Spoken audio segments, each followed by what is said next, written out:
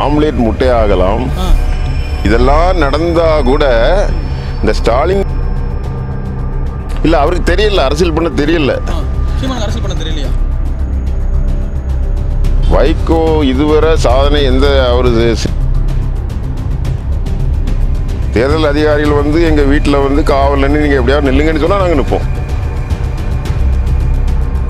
நாங்க என்ன கருதுறோம் அவங்கள பற்றி? தமிழர்களை தவிர அத்தனை பேரும் முட்டாளுங்கிறதா.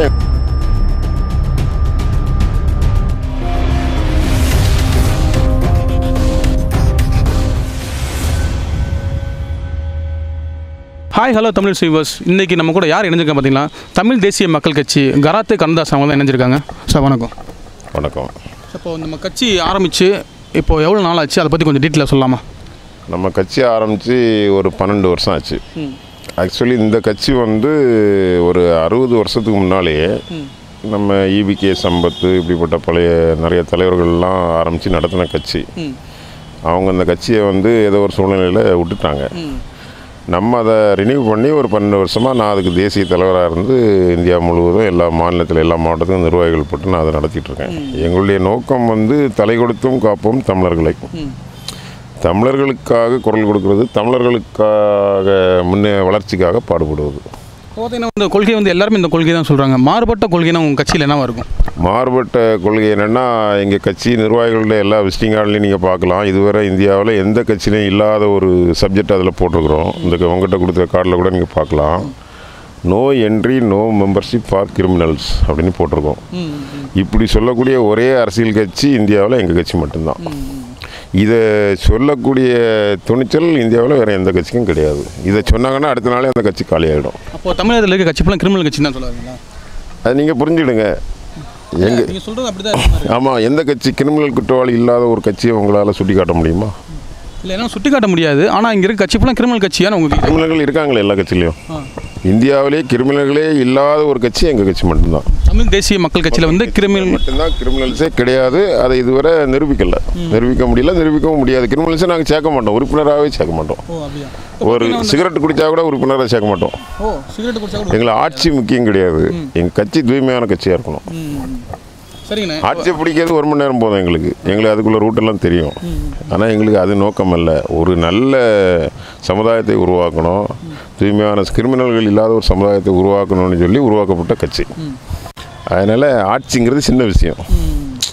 ஒரு பிரதமரை காலி பண்ணால் நாளைக்கு நம்ம சொல்லக்கூடிய ஆள் பிரதமராக வந்துடுவார். காலி பண்ண எவ்வளோ நேரம் ஆகும்? இப்போ ராஜீவ் காந்தி, இந்திரா காந்தி, ஜெயலலிதா இவங்கெல்லாம் எவ்வளோ நேரம்? 5 நிமிஷத்தில் காலி பண்ணிட்டாங்களா? கட்சி ஆரம்பிச்சு எத்தனை வருடங்கள் இருக்குன்னு நினைக்கிறேன்? இது ஆரம்பித்தது அவங்க 50-60 வருஷத்துக்கு முன்னால் பெரிய தலைவர்கள்.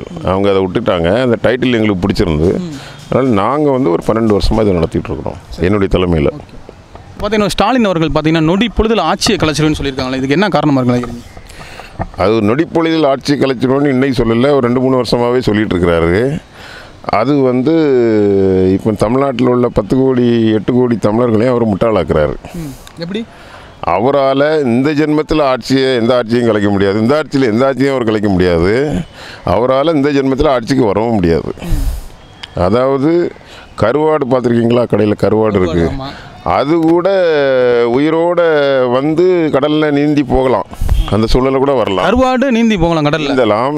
சுட்ட நெத்தலி எழுந்து நடக்கலாம். எண்ணெயில் போட்டு சுட்டு வச்சுருக்காங்கல்ல, அது கூட எழுந்து நடக்கலாம். ஆம்லேட் முட்டை ஆகலாம். புரியுதா உங்களுக்கு? எதை சொல்ல வரேன்னு கொஞ்சம் லைட்டாக புரியுது. இதெல்லாம் நடந்தா கூட இந்த ஸ்டாலின் ஒரு ஆள் இருக்கார்ல, அவரால் தமிழ்நாட்டில் முதலமைச்சராக வரவே முடியாது. கொண்டு வர முடியாது. இப்போ இந்த கொண்டு வர முடியாது, அதுக்குள்ள வாய்ப்பே இல்லை. முதலமைச்சராக வர்றதுக்கு நான் வருவேன் அவர் மட்டும் தான் சொல்கிறாரு வழியே. தமிழ்நாட்டில் மீதி 9 கோடியே 99,99,99 யாரும் சொல்லலையே. சரி, ஓகே. பார்த்தீங்கன்னா இப்போ வந்து மற்ற கட்சி நிர்வாகிகள் ஃபுல்லாக திமுக வராங்கல்ல, இது வந்து திமுக பலமாக இருக்குன்னு நினைக்கிறீங்களா, இல்லை பலவீனமாக இருக்குன்னு நினைக்கிறீங்களா? இப்போ மற்ற கட்சியில் உள்ள எல்லா நிர்வாகிகளும் போகல. இப்போ தங்க தமிழ்ச்செல்வம் போயிருக்கிறாரு, செந்தில் பாலாஜி போயிருக்கிறாரு, இப்போ எஸ்ஐக்கு சுப்பையா நேற்று போகிறேன்னு சொல்லியிருக்கிறாரு. 3 பேர் தானே போயிருக்காங்க. 3 பேர் 4 பேர். இவங்க ஃபுல்லாக அப்படி அடுத்து திமுக போகும்போது அது பலமாக இருக்குன்னு நினைக்கிறீங்களா, பலவீனமாக இருக்குன்னு நினைக்கிறீங்களா? இவங்களால வந்து ஏதாவது ஒரு கட்சியில் இருந்தாகணும்.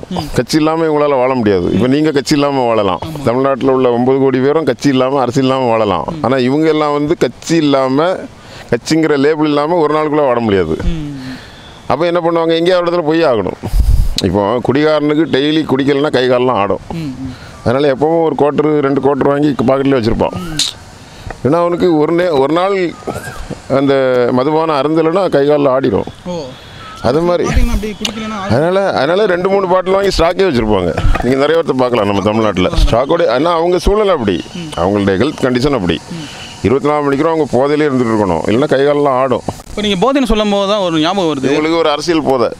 இல்லை, தமிழ்நாட்டில் வந்து மது போதை அதிகமாக இருக்குது, இது தடுக்கிறதுக்கு வழியே இல்லையா? தடுக்கிறதுக்கு வழி இருக்குது, அரசாங்கம் செய்ய மாட்டேது.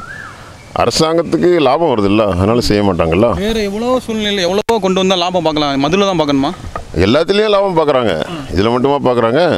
எல்லாத்துலேயும் லாபம் பார்க்குறாங்க. இன்னும் இப்போ கஞ்சா வியாபாரம் பண்ணால் அதில் 50,000 கோடினா அதான் பண்ணதுக்கு அரசாங்கம் ரெடியாக இருக்குது. அவங்க எதுக்கும் ரெடி தான், அவங்களுக்கு தேவை பணம் வந்தால் போதும். அதனால் முதலமைச்சரோ அமைச்சர்களோ சட்டமன்ற உறுப்பினர்களோ பாதிக்கப்பட போகிறது இல்லையா, அதை யார் பயன்படுத்துகிறாரோ அவங்க தானே பாதிக்கப்படுறாங்க. பணம் இவ்வளோ சம்பாதிக்க எல்லாம் பண்ணுறாங்க. தமிழக மக்களுக்கு இந்த தமிழக அரசு நல்லது செஞ்சுருக்கு அப்படின்னு சொன்னால் எந்த கட்சி நீங்கள் சொல்லுவீங்க? தமிழக மக்களுக்கு நல்லது செய்திருக்குன்னு சொன்னால் எந்த கட்சியுமே பாராட்டக்கூடிய அளவில் எந்த கட்சியும் இல்லை. ஏன்னா யாருமே அவங்க படத்தில் நல்லது செய்யலை. இப்போ உங்கள் பாக்கெட்லேருந்து 1000 ரூபாய் எடுத்துக்கிட்டு உங்களுக்கு ஒரு 100 ரூபாய்க்கு நான் சாப்பாடு வாங்கி தரேன்னா நான் உங்களுக்கு செய்கிற நன்மை இல்லை அது. ஆனால் உங்கள்கிட்ட பாக்கெட்லேருந்து நான் 1000 ரூபாய் எடுக்கிறது உங்களுக்கு தெரியல, அதுதான் உண்மை. ஆனால் சிலவங்க அவர் பிரியாணி வாங்கி கொடுத்தாரு, நல்லா அள்ளி உங்களை என்னை பாராட்டிட்டு போவாங்க. ஆனால் நான் ஒரு பாக்கெட்லேருந்து 1000 ரூபாய் எடுத்துட்டேன், தெரியாமல் எடுக்கிறேன். பெட்ரோலில் 40 ரூபா எடுக்கிறேன், ஒரு பாக்கெட் பிஸ்கட் வாங்கினா 2 ரூபா எடுக்கிறேன், 4 இட்லி சாப்பிட்டா 10 ரூபா எடுக்கிறேன். டெய்லி கிட்டத்தட்ட உங்கள்கிட்ட இருந்து ஒரு 500 ரூபா நான் எடுத்துடுறேன். மாதம் என்னாச்சு 15,000 ரூபா நான் எடுக்கிறேன். ஆனால் ஒரு 1000 ரூபாய்க்கு உங்களுக்கு சாப்பாடு வாங்கி தரேன். சரி, இப்போ பார்த்தீங்கன்னா நாம் தமிழர் பண்ணி எப்படி சொல்ல முடியும்? உங்கள்கிட்ட திருடி உங்களுக்கு உங்களை சமாதானப்படுத்துறதுக்காக, உங்களை சிந்திக்க விடாமல் ஆக்குறதுக்காக ஒரு சின்ன ஹெல்ப் பண்ணுற, அவ்வளோதான். அதனால் எந்த கட்சியுமே நன்மை செய்யலை. நன்மை செய்கிற மாதிரி ஒரு இதை உருவாக்குறாங்க, அவ்வளோதான். ஓகே. நாம் தமிழர் சீமான், நாம் தமிழர் கட்சி அவர் தலைவர் பார்த்தீங்கன்னா சீமான் அவர்களை பற்றி ஒரு 2 வார்த்தை சொல்லலாம், எப்படி சொல்லலாம்? சீமான் இப்போ நாட்டில் கிட்டத்தட்ட 4000-5000 கட்சி இருக்குது இந்தியாவில். அது மாதிரி அவரும் ஒரு கட்சி நடத்திட்டு இருக்கிறாரு. கட்சி அவர் ஒரு கட்சி தான் கட்சி நடத்திட்டு இருக்காரு. அவரால் வேறு என்ன பண்ண முடியும்? அவர் இளைஞர் மத்தியில் அவர் ஒரு எழுச்சி அப்படின்ற மாதிரிலாம் சொல்கிறாங்களே, அதை எப்படி பார்க்குறீங்க? இளைஞர்கள் மத்தியில் எழுச்சின்னா தமிழ்நாட்டில் அவர் 14 லட்சம் ஓட்டு வாங்கியிருக்காரு போன எலெக்ஷனில். அப்போ 14 லட்சம் இளைஞர்கள் தான் இருக்காங்களா? மொத்தம் 10 கோடி மக்கள் தொகை, அதில் 6 கோடி இளைஞர்கள் இருக்காங்க. 6 கோடி இளைஞர்களும் எழுச்சியாக அவருக்கு ஒரு ஆதரவு கொடுத்தாங்கன்னா இளைஞர்கள் எழுச்சின்னு சொல்லலாம். இப்போ அவர் ஓட்டு வாங்கியிருக்கதே 14 லட்சம் தானே. அதில் ஒரு 4 லட்சம் ஓட்டு வயசானவங்க ஓட்டு, ஒரு 5 லட்சம் ஓட்டு பெண்கள் ஓட்டு, மீதி 5 லட்சம் ஓட்டு தான் இருக்குது. 5 லட்சம் இளைஞர்கள் தான் அவருக்கு ஆதரவு கொடுக்காங்க. அதை எப்படி எழுச்சின்னு சொல்ல முடியும்? மக்கள்கிட்ட போயிட்டு எழுச்சின்னு போயிட்டுருக்கு, நான் சொல்லலை, போயிட்டு இருக்கு, அதுக்காண்டி கேட்குறேன். அது எழுச்சி கிடையாது. 10 கோடி பேரில் 5 கோடி பேர் ஆதரவு கொடுத்தா எழுச்சி, 2 கோடி பேர் ஆதரவு கொடுத்தா எழுச்சி. 5 லட்சம் பேர் வந்து இப்போது 5 லட்சம் பேருடைய ஆதரவு இப்போ கமலஹாசனுக்கு கூட கிடைச்சிடலாமா? தற்புகழ்ச்சின்னு சொல்லிடலாமா? இல்லை, அவருக்கு தெரியல, அரசியல் பண்ண தெரியல. அரசியல் பண்ண தெரியலையா? தெரியல. தெரிஞ்சிருந்தா இதுக்கு முன்னால் ஆட்சி பிடிச்சிருப்பாரு, அவருக்கு தெரியல. சரி, அப்போ இவ்வளோ நாள் நீங்கள் அவங்க 50 வருஷத்துக்கு முன்னாடி வந்த கட்சியெல்லாம் பண்ணிட்டு இருக்கீங்க, நீங்கள் இன்னும் ஆட்சி பிடிக்காம இருக்கீங்க? யாரு? உங்கள் கட்சியிலேருந்து. நான் தான் ஆரம்பத்திலே சொல்கிறேன், மக்கள் கட்சியிலேருந்து ஏன் ஆட்சி பிடிப்பது நோக்கம் இல்லை, நாங்கள் ஆட்சியை பிடிக்காமலே மக்களுக்கு சேவை செய்யலாங்கிற கொள்கையில் எங்களுக்கு நம்பிக்கை இருக்குது. அப்போ அதுக்கு கட்சி தொடங்கலாமா? சேவை செய்யணும்னா நமக்கு ஒரு அதிகாரம் இருந்தால் தானே சேவை செய்ய முடியும். அதான் கட்சி வச்சுருக்கோம்ல நாங்கள். இல்லை, கட்சி வச்சுட்டு எப்படி நம்ம சேவை செய்யலாம்? கட்சிக்கு ஃபண்டு வரோம்ல, ஃபாரின் ஃபண்டு வருது, டொனேஷன் கோடிக்கணக்கில் வருது. அதுக்காண்டி தான் கட்சி நடத்துறீங்க. செய்கிறோம். மக்களுக்கு ஒரு கட்சி வச்சுருக்கோம். ஆமாம், கட்சினாலே மக்களுக்கு சர்வீஸ் பண்ணுறது தானே. மக்களுக்கு சர்வீஸ் பண்ண பணம் வேணும். பணம் சும்மா இருந்தால் யாரும் கொடுக்க மாட்டாங்க. ஒரு கட்சிங்கும் போது ஒரு 10 லட்ச ரூபா 50 லட்ச ரூபா கேட்டால் கூட யாரும் வேணாலும் கொடுக்குறாங்க. கொடுக்கலாம். அந்த ஸ்தாபனத்தை நாங்கள் வந்து ஏதாவது பண்ணுவோம். அதாவது அவங்க நிறைய சிக்கலில் இருப்பாங்க, சட்டவிரோத செயல்களில் ஈடுபட்டிருப்பாங்க, அதெல்லாம் வெளியே சொல்லுவோம். அதனால் பயந்து கொடுக்குறாங்க. மிரட்டி தான் வாங்குகிறோம். மிரட்டி தமிழ் தேசிய கட்சி வந்து மிரட்டி வாங்குறேன்னு சொல்கிறாங்க. இல்லை, யாரும் மிரட்டுறோன்னா கிரிமினல்கள் குற்றவாளிகளை மிரட்டுறோம். எப்படி மிரட்டுறீங்க? நீங்கள் இந்த மாதிரி 200 ஏக்கர் இடத்த பிடிச்சி வச்சுருக்கீங்க, இந்த காலேஜ் கட்டுறதுக்கு உங்களுக்கு பணம் எங்கேருந்து வந்து? கடைசி வரைக்கும் தமிழ் தேசிய மக்கள் கட்சி ஆட்சி அமைக்கலாம்னு பரவாயில்ல, ஆட்சியை பிடிக்கலாம்னு பரவாயில்ல, மக்களுக்கு நன்மை செய்வீங்க. மக்களுக்கு நன்மை, மிரட்டி நன்மை செய்வீங்க. இல்லை, மிரட்டுறது ஏழைகளை மிரட்டல, அப்பாவிகளை மிரட்டல, குற்றவாளிகளை மிரட்டுறோம், திருடர்களை மிரட்டுறோம். அது வந்து தவறு, சட்டப்படி தவறுன்னு சொல்ல முடியாது. இப்போ காவல்துறை குற்றவாளிகளை தானே மிரட்டுது, அப்பாவிகளை மிரட்டுவாங்களா? குற்றவாளிகளை தான் பிடிச்சி 2 போடுறாங்க, ஜெயிலில் அடைக்கிறாங்க, அவன் மேலே கேஸ் போடுங்கிறாங்க, குற்றவாளிகளை மிரட்டுறாங்க. அப்போ குற்றவாளிகளும் மிரட்டாமல் இருக்கிறது தப்பு. அப்படி சொல்ல வரீங்களா? ஆமாம். சரி, பார்த்து இப்போ வந்து அம்மா, அப்புறம் யார் சொல்ல, கலைஞர், இவங்கெல்லாம் பெருந்தலைவரெலாம் இல்லாமல் இப்போ தமிழக அரசில் கட்சி செயல்பாடு எப்படி போயிட்டுருக்குன்னு நினைக்கிறீங்க? அவங்கெல்லாம் பெரிய தலைவர்கள் ஒன்றும் கிடையாது. எந்த வகையில் பெரிய தலைவர்னு சொல்கிறீங்க? ஒரு 5 அடி உயரம் தான் இருக்கிறாங்க. சரி, உயரத்தில் வேணால் கம்மின்னு சொல்லிக்கிறேன். அவங்க செயல்பாடுகள்லாம் சொல்லலாமா ஏதாச்சும்? என்ன செயல்பாடு, என்ன அவங்க சாதனை பண்ணிட்டாங்க? எங்கள் பார்வைக்கு அவங்க எதுவும் சாதனை பண்ண மாதிரி தெரியல. சரி, அப்போ அவங்க இல்லாத போது அந்த கட்சி எப்படி இருக்குது? அதிமுக நிலைமை எப்படி இருக்குன்னு இப்போ பார்க்குறீங்க? எப்படி பார்க்குறீங்க அதிமுகவை? அதிமுகவில் நல்லா தான் இருக்குது, ஆளுங்கட்சியாக இருக்குது. அவங்களுக்கு வருமானம், போதிய அளவு வருமானம் வருது, நிர்வாகிகளுக்கு நல்லா சம்பாதிக்கிறாங்க, நல்ல செலவு செழிப்போடு வாழ்கிறாங்க. இதோட என்ன வேணும்? ஆட்சியில் இருக்காங்களா? ஆமாம், ஆட்சியில் இருக்கிறதுனால தானே அவங்களால சம்பாதிக்க முடியுது. அப்போ மக்களுக்கு யார் செய்வா நன்மை? மக்களுக்கு செய்யணும்னு இந்திய அரசியல் சட்டத்தில் அப்படி ஒன்றும் சொல்லலையே. அதனால் நீங்களும் கடைசி வரைக்கும் செய்ய மாட்டீங்களா? நாங்கள் செய்கிறோம், செய்யணும்னு சொல்லி அரசியல் சட்டம் இல்லைங்க, ஆனால் செய்வோம். இப்போ காந்தி எப்படி செய்தார்? அவருக்கு எந்த சட்டமாவது யாராவது உத்தரவு போட்டாங்களா நீங்கள் சேவை செய்யுங்கன்னு? இருந்தாலும் அவராட்டு செய்தார். அது மாதிரி நாங்கள் செயல்படுறோம். காந்தி ஆட்சிக்கு வராமலே இந்த நாட்டுக்கு ஒரு பெரிய இது செய்யலை, சாதனை படைக்கலையா? ஆட்சிக்கு வந்தால் தான் மக்களுக்கு செய்வோங்கிறதே ஒரு மோசடி. உங்கள்கிட்ட இந்த 1000 ரூபாய் எடுத்துக்கிட்டு தான் நான் உங்களுக்கு ஒரு 100 ரூபாய் சாப்பாடு வாங்கி தருவேன்னா எவ்வளோ பெரிய மோசடி? உங்கள்கிட்ட இருந்து திருடாமலே நான் வாங்கி தரணும், அதுதான் வந்து சேவை.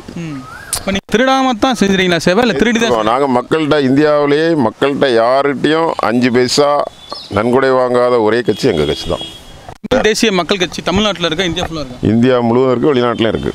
இந்தியாவில் ஃபுல்லாக இருக்குமா? அங்கேயும் அதே பேர் தானா? தமிழ் தேசிய மக்கள் கட்சி தானே? ஃபுல்லாக ஒரே பேர் தான், ஒரே நேமோட தான் வச்சு எல்லாரையும் தமிழர்களாக தான் கருதுகிறோம். எல்லாமே தமிழர்களாக கருது. ஆமாம். பார்த்தீங்கன்னா வந்து நம்ம மதிமுக வைகோ முதல்ல தோன்றிய மொழி தமிழ். அதுலேருந்து தான் இங்கிலீஷு, ஹிந்தி எல்லா மொழியும் தோன்றியிருக்கு. அப்போ ஆதி காலத்தில் அதை நம்ம ஆழமாக சிந்திக்கும் போது கடைசியில் முதல் மனிதனே தமிழன் தான். அப்போ நரேந்திர மோடி, ராகுல் காந்தி எல்லாம் தமிழர்கள் தான். நாங்கள் அவங்கள வேற ஆளாக பார்க்கல, எல்லாரும் தமிழர்களாக தான் பார்க்குறோம். வேற கோர்ட்டுக்கு நான் திரும்ப விரும்பல. சரி, ஓகே. ராஜ்யசபா மதிமுக பார்த்து ராஜ்யசபாவில் நுழைய போகிறோம் வைகோ சொல்லிட்டு இருக்காரு. இப்போ பார்த்தீங்கன்னா ஆல்ரெடி இவருக்கும் நம்ம சுப்பிரமணிய சாமி அவங்களுக்கும் பயங்கர பஞ்சாயத்துலாம் போயிட்டு இருக்கு. யார் கில்லியும் சொல்லி பயங்கரமாக அவர் வந்து சுப்பிரமணிய சாமியை பார்த்து சொல்ல. சரி, பல வருஷம் இந்த பிரச்சனை உங்களுக்கு தெரியும்ல? ஆமாம், அவங்களுக்குள்ள ஒரு கருத்து வேறுபாடுகள் நிறைய தடவை நடந்திருக்கு, விவாதங்கள். மறுபடியும் ராஜ்யசபாவில் நுழையன்னு பார்க்குறாருல, இவர் இப்படி போயிட்டா அங்கே எப்படி இருக்கும் நிலைப்பாடு? இவருக்கு எம்பிங்கும் போது ஒரு 2-3 லட்ச ரூபா சம்பளம் கிடைக்குது, அதுக்குள்ள வேலையை ஒரு செய்வார். ஏன் பணம் அந்த முக்கியமாக அதை மட்டும் மென்ஷன் பண்ணி சொல்கிறீங்களே தவிர பணத்தை மித்தபடி ஏன் சரியா? இவர் வேறு எதுக்கு போகிறாரு? இவர் இதுவரை என்ன சாதனை பண்ணிக்காரு? வைக்கோ மக்களுக்காக என்ன செய்திருக்காரு? ஒரு சாதனையாளர் கிடையாதா? ஏதாவது ஒரு சாதனை சொல்லுங்கள் நீங்கள். வாழ்நாள் சாதனையாளர் ஏதாச்சும் ஒன்று சொல்லாமா? யாரு? அவர் வைகோ சொல்லாமா? வைகோ இதுவரை சாதனை எந்த அவர் செய்த சாதனைன்னு சொல்லி எங்கள் பார்வைக்கு இதுவரை ஒன்றும் வரல, எங்கள் கவனத்துக்கு வரல. நீங்கள் ஏதாவது இருந்தால் சொல்லுங்கள், நான் அதை ஏற்றுக்கிறேன். அது உண்மை இருந்தால் ஏற்றுக்கிறேன்.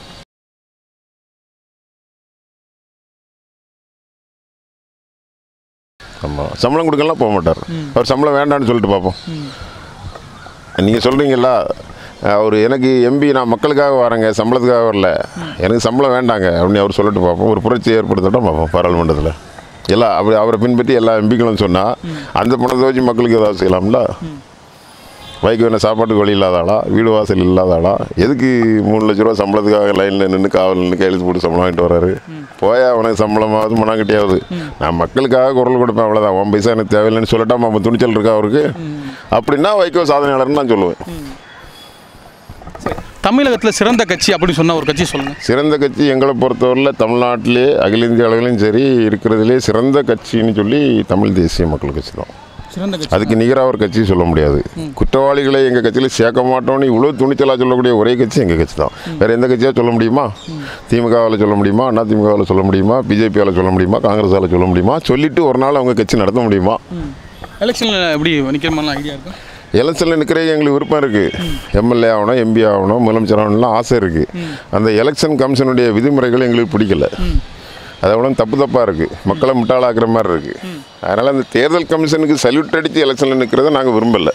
தேர்தல் அதிகாரிகள் வந்து எங்கள் வீட்டில் வந்து காவலன்னு நீங்கள் எப்படியாவது நில்லுங்கன்னு சொன்னால் நாங்கள் நிற்போம். தேர்தல் அதிகாரிகள் வந்து எப்படி இந்த நாட்டை எப்படியா காப்பாற்றுங்க, நீங்கள் எலெக்ஷனில் நில்லுங்க, எம்பி ஆகுங்க, மினிஸ்டர் ஆகுங்கன்னு சொன்னால் நிற்போம். நாங்கள் அவருக்கு போய் கும்பிட்டுட்டு அவர்கிட்ட நாமினேஷன் ஃபார்ம் வாங்கி அதை கையெழுத்து போட்டு எங்களை அவர் வெரிஃபிகேஷன் பண்ணி எங்களை வெரிஃபிகேஷன் பண்ணுறதுக்கு அவருக்கு என்ன தகுதி இருக்குது? அவர் எந்த வகையில் எங்களோட ஒரு அறிவாளி சொல்லுங்கள்? ஒரு தலைமை தேர்தல் அதிகாரி எங்களை விட எந்த வகையில் அறிவாளி? ஒரு 2-3 பாயிண்ட் சொல்லுங்கள் பார்ப்போம். மொத்தம் தமிழ் தேசிய மக்கள் கட்சியில் இருக்கவங்க மட்டும்தான் அறிவாளி, தேர்தல் கமிஷனில் இருக்கவங்க யாரும் அறிவாளி இல்லைங்கிறது எங்களுடைய கருத்து. அதனால் நாங்கள் தேர்தலை சந்திக்கலாம். உண்மைன்னு சொல்ல வரீங்களா? அதான் உண்மைங்கிறது தான். அதான் கருத்துன்னா உண்மை தானே. கருத்துன்றது வந்து நம்ம தெரிவிக்கிறது, ஆணித்தனமாக அடிச்சு சொல்கிறது தான். அதான் உண்மை. எங்கள் கட்சியில் இருக்கிறவளை விட தேர்தல் அதிகாரிகள் யாரும் அறிவாளிகள் அல்லங்கிறது எங்களுடைய கருத்து. அப்போ அவங்கள நாங்கள் முட்டாளாக கருதுகிறோம். முட்டாள்கிட்ட போய் நாங்கள் நின்று ஒரு ஃபார்ம் கொடுங்க சார், நான் எலெக்ஷனில் நிற்கிறேன் சார், ரிக்வெஸ்ட் பண்ணுறது அது எவ்வளோ கேவலமான ஒரு இதுவும். அவங்ககிட்ட போய் காவல் நின்று இந்த ஃபார்ம் வாங்கி எலெக்ஷன் நிற்கிறவங்க எல்லாருமே முட்டாளுங்கிறது என்னுடைய கருத்து. இப்போ தமிழ் தேசிய மக்கள் கட்சி சார்பாக வந்து மக்களுக்கு சொல்லணும்னா என்ன சொல்லலாம்? ஃபைனலாக கடைசியாக மக்களுக்கு வந்து ஒரு அறிவுலாம் சொல்லலாம். இப்போ யாரும் கேட்குற நிலைமைலாம் இல்லை. அறிவு உங்கள் கட்சி சார்பாக மக்கள்கிட்ட சொல்ல விரும்புகிறீங்கன்னு என்ன சொல்லுவீங்க? மக்களுக்கு இப்போது எதுவும் சொல்ல வேண்டிய நிலையில் இல்லை. மக்கள் எல்லாருமே அறிவாளிகள் தான். மக்கள் இப்போது நம்ம தமிழக மக்களை பொறுத்தவரையில் எல்லாருமே ஓரளவுக்கு அறிவாளியாக தான் இருக்காங்க. எங்கே போகிறதுக்கு யாரும் முட்டாள் இல்லை. அறிவுபூர்வமாக செயல்படுறாங்க. நம்ம சொல்லி தெரியக்கூடிய நிலையில் இல்லை. நம்ம என்ன சொல்லணும்னு நினைக்கிறோமோ அதுக்கு முன்னாலே அவங்க உஷாராக இருக்கிறாங்க. யாருக்கு ஓட்டு போடணும், யாருக்கு ஓட்டு போடக்கூடாது எல்லாமே அவங்களுக்கு தெரியுது. தமிழக மக்கள் அனைவருமே அறிவாளிகள்ங்கிறதா எங்களுடைய கருத்து. அவங்களுக்கு ஆலோசனை சொல்ல வேண்டிய அவசியம் இல்லை. கேரளாக்காரங்களுக்கு சொல்லலாம், கர்நாடகாக்காரங்களுக்கு சொல்லலாம், ஆந்திராக்காரங்க, டெல்லிக்காரங்க இவங்களுக்கு எல்லாம் முட்டாளாக இருக்காங்க. அறிவுகளை சொல்லணும். தமிழர்களை தவிர மற்ற சுற்றி இருக்க மாவட்டத்தில் தமிழர்களை தவிர தமிழர்கள் என்று சொல்லிக் கொள்பவர்களை தவிர அனைவரும் முட்டாள்கள் என்பது எங்களுடைய கருத்து. உங்களுடைய கருத்து சொல்லும்போது அப்போ முட்டாள் தானே சொல்கிறீங்க, கருத்து நீங்கள் முன் வைக்கிறீங்க. அதான் முட்டாள் தான் அவங்க இல்லை. நாங்கள் அப்படி கருதுகிறோம். கருதுறது தான் கருத்து. நாங்கள் என்ன கருதுகிறோம் அவங்கள பற்றி? தமிழர்களை தவிர அத்தனை பேரும் முட்டாளுங்கிறது தான் எங்களுடைய நிலைப்பாடு. யாராவது இல்லைன்னு சொல்லிட்டு நாங்கள் அறிவாளி, தமிழர்கள் மட்டும்தான் உலகத்திலே அறிவாளிங்கிறது எங்களுடைய கருத்து, எங்களுடைய நிலைப்பாடு. சரி, இவ்வளோ நேரம் பிஸியான ஷெட்யூல் எங்களுக்காக நேரம் ஒதுக்கி எங்கள்கிட்ட ஒரு சின்ன இந்த மாதிரி ஒரு பேட்டி கொடுத்து ரொம்ப நன்றி சார். நன்றி. சரி, உங்களுடைய நீங்கள் இந்த மாதிரி ஒரு வாய்ப்பு மக்களுக்கு நம்ம கருத்துக்களை கொண்டு போகிறதுக்கு வாய்ப்பு கொடுத்தோம். உங்களுக்கும் ரொம்ப நன்றி, வாழ்த்துக்கள். இந்த வீடியோ உங்களுக்கு பிடிச்சிருந்துச்சுன்னா லைக் பண்ணுங்கள், ஷேர் பண்ணுங்கள், கமெண்ட் பண்ணுங்கள்.